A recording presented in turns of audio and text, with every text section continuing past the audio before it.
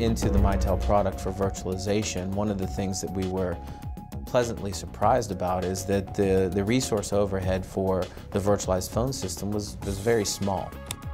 Existing companies that have virtualization as a practice, more often than not, there would not need to be any ancillary expense from a hardware perspective, from a virtualization perspective, to just fold that Mitel system right into their existing virtual infrastructure.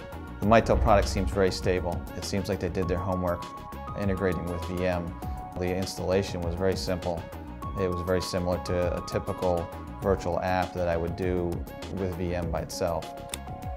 Our impressions of VMware and Mitel bringing this solution to market has been overwhelmingly positive. Both companies are viewed as being best of breed in their particular application spaces. VMware has a long track record of successfully delivering virtualization technologies.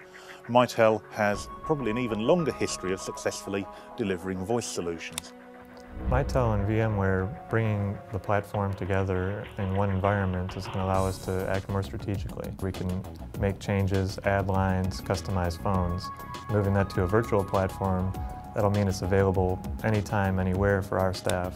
One thing we looked at during our phone system evaluations was, can the phone system be virtualized? And a majority of them, if not almost all of them, that answer was no. Seeing the Mitel solution was a very nice change of pace to actually see a vendor embracing virtualization and ensuring that their product is so well developed that it won't really affect their production being on a virtual machine. Our process to choose a vendor, Cisco was the front runner going in. But as we went through that process and looked at all the different phone systems, we asked who can do their phone systems in a virtual infrastructure, and Mitel could.